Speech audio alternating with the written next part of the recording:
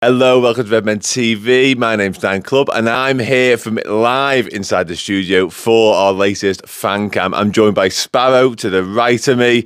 That guy there, probably the coolest looking guy we've ever had in this building. And I include myself in that. And I'm also joined by the big JC, Jamie, of course. These two wonderful individuals join me to watch the Reds pick up a crucial 3 points, an away win in that white kit. Can you believe your eyes? I certainly couldn't. Jamie, what do you make of it, mate? I thought we were pretty good. I thought there was some decent attacking play. There was a little bit where we were getting a bit bogged down, but it's a Moyes side away from home. He was putting 11 men behind the ball. Bright sparks. I thought Jones was good. Again, I think he's proven that he can hold down a place in the team. I thought Diaz was good when he came on. When they got Matip got man of the match, and I was thinking, Matip, man of the match. And actually, he didn't really put a foot wrong and scored a goal. So yeah, you know, decent all-round performance, I would say. Yeah. It's a fascinating one, that, actually, because Matip, a lot of me, Chris and Paul spoke before the game. When we see Matip was in the starting line, I think we all kind of went, not sure about him performing that Canate role because he hasn't quite got the pace. We even thought Joe Gomez might be better suited to it. But like Jay says, he ends up getting man of the match, ends up getting the winner, Sparrow. But Matip was boss, wasn't he? He was, and it was understated. And obviously Jurgen's buzzword this last week seems to have been stable. And that's it. It was a really stable performance, especially from Matip, in a season where stability's been the one thing we've really lacked. Yeah. And yeah, the goal's just a cherry on top of the cake, isn't it? It wins us the match. It typifies everything. He's done his job, just a little bit more, and that's it. It was very, as I say, it was stable. It was workmanlike from most of the team, and in a performance where the job's done, that little bit more is what stood out, and he's got the goal, and that's, in the end, that little bit extra has been what's been the defining point in the whole game. Yeah, I can't argue with it, but until someone said it before, I wouldn't have. I'm there going, who's got man of the match? No one stood out apart from maybe Curtis, who seems to be growing into that. He's kind of a Gini Wijnaldum plus. He doesn't lose the ball, but he's a bit more dynamic. The only other person that stood out is Matip today. So yeah, out of those two, I wouldn't have given it to anyone else. Definitely. Yeah, 100%. He was brilliant. Like I say, he didn't put a foot wrong, and he shut me up, to be honest with you, because he was brilliant. He was, and I didn't expect it from him. I was kind of starting to think his Liverpool career might be coming to a little bit of a damp squib of an end. Actually, I thought he was just going to sort of fade away into the abyss, and we might sell him in the summer. We're not really going to get the send off he probably deserves, but tonight proves that he has still got something to offer. You've both mentioned Curtis Jones, James. So I'll come back to you on this one. I think, similarly to Matip, actually, I think a lot of people are questioning where the future lies for Curtis Jones just a matter of weeks ago. But I think we're now 5 consecutive starts into what has been a very good little run of displays and run of performances from him. Tonight was probably the pick of them for me. I think his use of the ball, and also the stuff we don't really attribute to him in terms of the winning the ball back and sort of doing that defensive stuff. He had everything tonight, didn't he? And that was I'm reticent to say coming of age display, but that was a display to suggest, and we spoke about it earlier, it's like Jurgen Klopp's got a pot of money to spend this summer. Curtis Jones is going out there and saying, I don't care how much money you've got to spend, I'm a part of this, isn't he? Yeah, and I think he's always had that confidence in himself. He's not going to be bothered who we sign in the summer. It's almost, yeah, his performances are growing more mature. I think we're all, you see him and it's like, oh, just slam a 25-yarder in, but he's being asked to rein that in. He's always been good on the ball.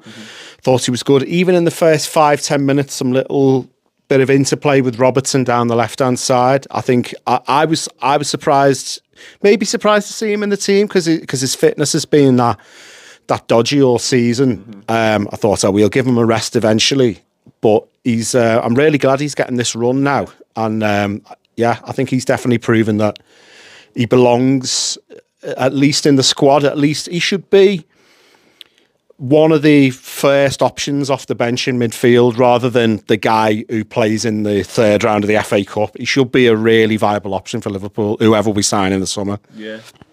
No, I make you absolutely right, and he's making himself that at the minute as well. And he's actually keeping Thiago out of the side right now because that's the role they're both sort of vying for. And whether it be fitness related with Thiago or not, Curtis Jones has got the shirt, and you've got to say, based on that performance tonight, he deserves it, and he's sticking by it. So fair play to Klopp for having the faith, and fair play for Curtis Jones to actually keep producing those performances.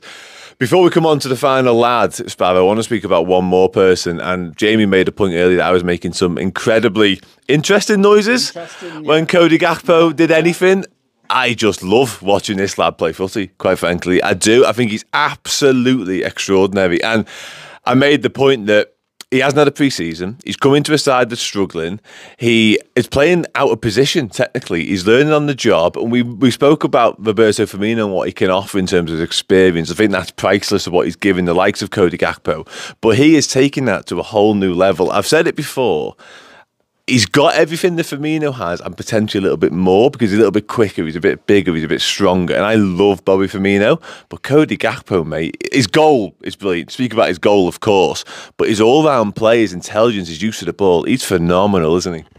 Oh, yeah, he's Bobby, but 2 stone heavier and half a foot taller. Yeah. He does everything, but with, again, the dynamism, the power, all the trickery is there, the football and intelligence is already there.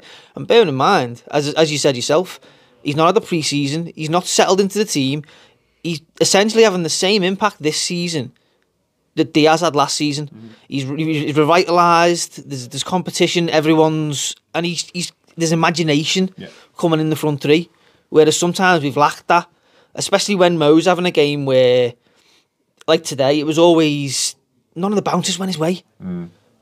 And it must be frustrating for him because he's got all that, everything Mo is. Mm-hmm. We all know, and you can't say more about Mo than what we already have. But sometimes it's just not his day. Yeah. Today wasn't his day. And Gakpo just kind of, it's that invention. Mm-hmm. And sometimes it looks like luck, but it's not because you can't be that lucky that often. No. He's that type of player where he just makes things happen. And it's great. We're all there going, oh, that's lovely. Oh, again. Oh, Cody. Oh, yeah, exactly. You know, you'd be worried if you're in a bedroom with him. Honestly, the noises we're making about this, man. It's exciting though. It is. It's lovely to watch, and you imagine with a full pre-season under their belt, and you've got Gakpo laying on passes to Diaz, and then even if Nunes is in there as well, it's going to be unreal. No, you're right. I'm not saying they're the new front three because you can't take Mo out of that team. You can't, not yet.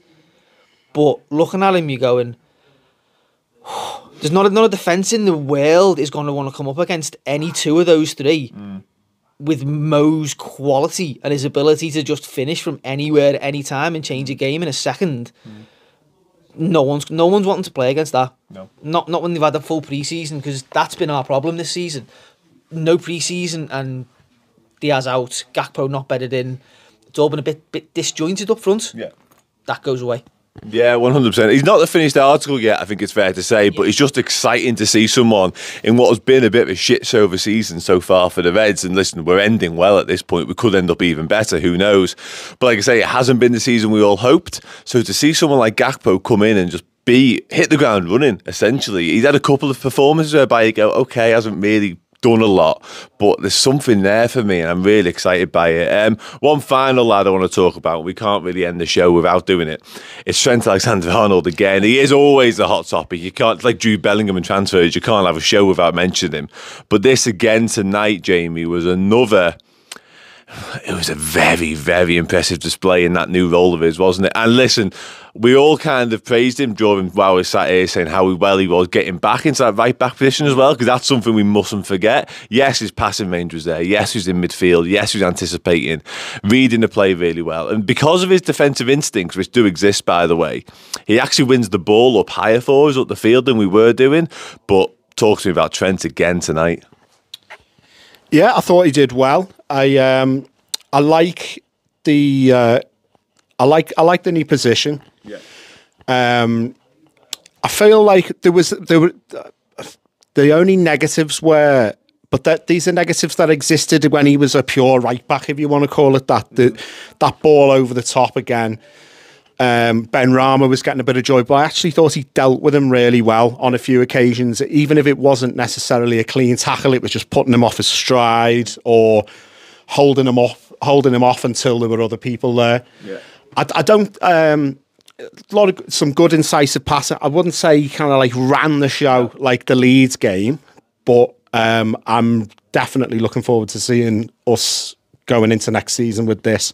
Hope it's something we continue doing. I don't necessarily the old the Trent debate. I don't necessarily see him as a permanent central midfielder. I think he can do both things as long as that cover's there. Yeah.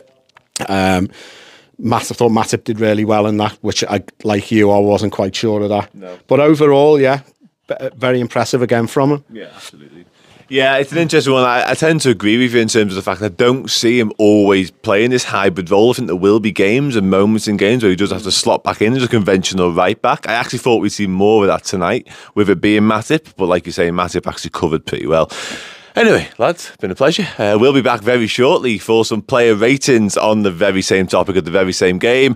Paul is also doing his post-match stuff right now. We've got Chloe down in East London providing her reactions. Me and Chris will be on the instant match reaction a little bit later. And of course, we've got the final word show tomorrow morning, which Jamie will be on with Abby and Steve Plunk, I believe. That's been a pleasure. Until next time, I'll see you soon. Each and every single month, you could be entered into a prize draw for, generally speaking, some signed Liverpool memorabilia. You just need to be a club legend at redmenplus.com. Honestly, we've given away some absolute belters over the last year and a half, and you could be the next winner.